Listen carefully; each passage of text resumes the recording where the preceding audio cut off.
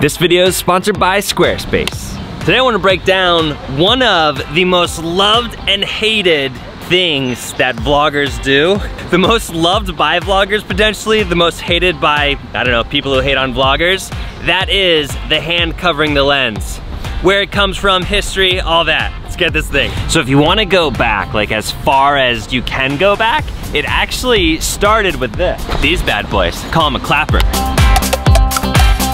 Back in the film days, these were super important. You needed to know what shot was what, like what take it was, what camera it was. This was the way that they sunk up like all of the things that had to do with filmmaking. Come to think of it, I think that on the first film that I shot, 16 millimeter, I think I used one of these things. I hope I can find that footage to show it to you right now.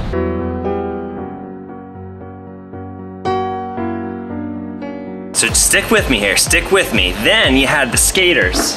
You had the skaters. Skaters came along and a lot of them wanted to make movies, like me, when I was a skater as a kid.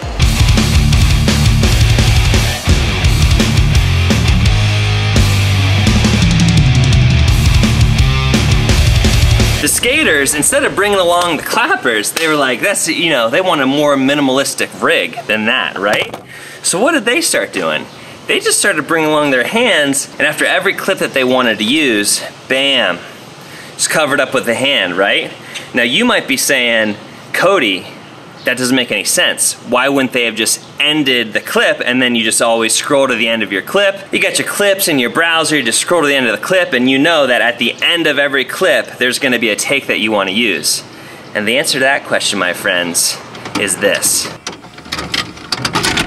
Tape is the reason that the hand thing mattered, because a tape, so first was film, then was tape, now we have like digital SD cards. Tape, it just recorded back to back to back. When you were logging clips on a tape, you were playing it and it would just keep going. Like there would be cuts from when you started recording and stopped recording, but it would just, there were no clips. Man, like I'm just remembering having to take that tape in college and put it into this tape logging deck. That was the worst. When stuff started recording to SD cards, that was such a game changer. Before I bring this all full circle, thank you to Squarespace for sponsoring this video. Squarespace is sort of to web page design what SD cards and digital are to filmmaking. What I mean is, you used to have a great website, you used to have to hire like a design firm that would build out this multi-$1,000 thing, and it was crazy. With Squarespace, the templates are insanely professional. They help you with marketing, they help you build lists of customers. All of the things that you need in a website, you can do now as an individual with Squarespace. Absolutely incredible. Squarespace, thanks again for sponsoring. I'd love it if you hit that link in the description, get a free trial, check out Squarespace. So then what happened is a lot of skateboarders started getting onto YouTube. Like seriously, 1 out of 2 YouTubers was first a skateboarder. Just do the research. I bet you'll find that that is true. They got onto YouTube. The hand thing still made sense for takes because a lot of them started with tape. Even when we transitioned to digital, the hand thing was still happening, and then the hand thing just became its own thing.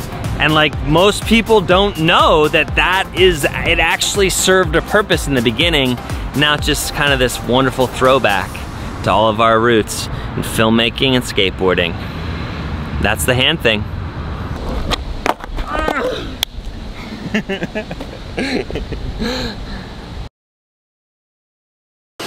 But ooh, that was a trash bag full of water that just splashed all over my board. It's all right, it's cool.